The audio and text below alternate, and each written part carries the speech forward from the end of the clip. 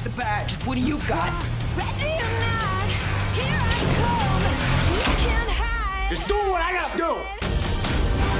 Why do you have to be the one to go after it? You can't hide. I don't know. I just do. Amaury, Riley, Jeff in Vegas. Hello. How are you, Jeff? Oh, so good to see you guys again for season 2 of Hightown. I'm 4 episodes in. Man, I love it. You know what? I envy you because I haven't seen it. I don't think we've seen anything. Have you seen anything? We've seen nothing. Oh my gosh. So I know something you don't. Yes. Well, you Tell lived us. it. We should interview you. Exactly. Well, you know, Amaury, Frankie is out, man. Time to get back to business, but no product is coming in. He's making deals, but Great White is killing teenagers in P-Town. So what's he going to do?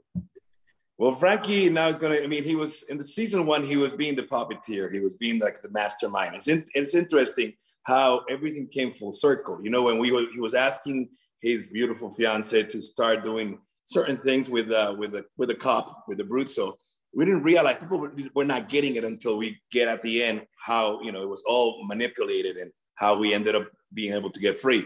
Now he's out and he's going to take matters on his own hands. It's game time.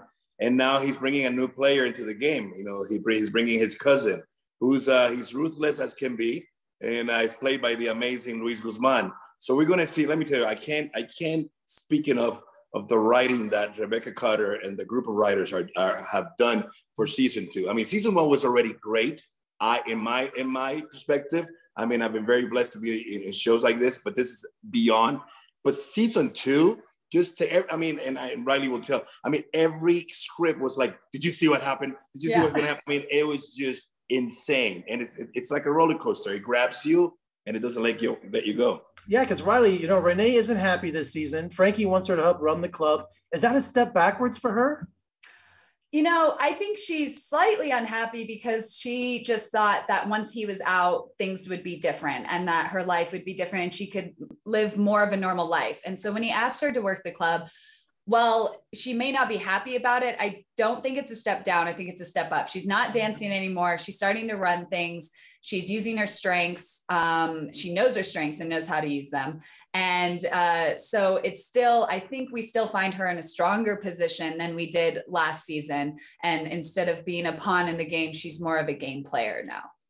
And, you know, Amaury, you know, Luis Guzman, I just saw him here a few months ago in Vegas. He was here at the Mob Museum for his movie, The Birthday Cake. I know him for his comedy, but man, he is explosive in this. You know, but when Frankie and Jorge had that conversation with Gumdrop, you know, no spoilers, but I was like, I mean, he's doing stuff in this series that he's never done before.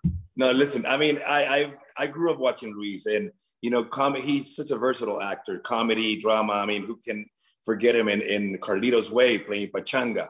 So, I mean, having him on the show was just, it's an upgrade. You know what I'm saying? I mean, the show was, like I said, it's already an amazing show. We have an amazing cast, but he took, you know, he elevated every single one of us. I mean, working with him was just amazing. And yes, he is. I mean, that Gumdrop, without giving any spoilers, but I have another great scene. And again, not many spoilers. It was my first scene with him, in which we're in the VIP room at the strip club, and it was just fascinating to watch. But we have these two beautiful, you know, actresses working with us, trying to keep it, you know. I'm trying to keep the whole conversation about business, and he's just joking about, listen, I just got out of prison. Can I have some fun with these ladies? And I mean, he finds the humor on everything, and it just fits like a glove. I mean, he's brilliant. You guys were both amazing. Riley, you were just incredible this season. I wish I could talk more about this. They're wrapping me up. And I have to say, Amaury, South of Heaven was one of my favorite films this year. You played Manny. I mean, you were barely in it, but man, you left a footprint in that movie.